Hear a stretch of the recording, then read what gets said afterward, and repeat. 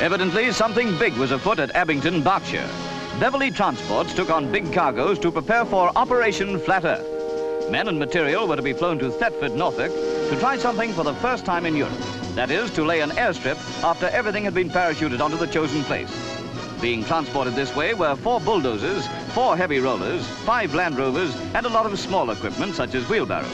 If successful, the operation would show how an airstrip can be laid and brought into use faster than ever before.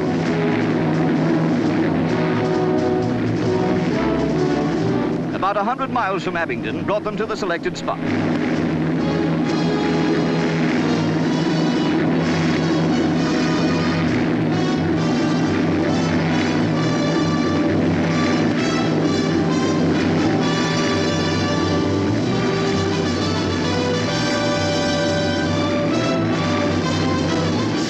When the men were all safely down, other transports put out the heavy stuff.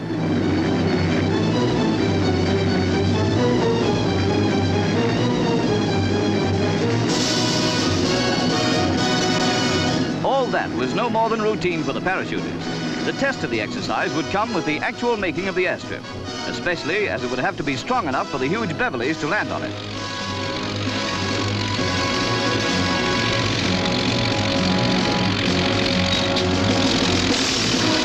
The aptly named wobbly wheel roller, weighted with water tanks fore and aft, makes a level surface. And now for a new bridge idea, all done by wires and special wheel attachments. Quite a success, but don't forget to hold on.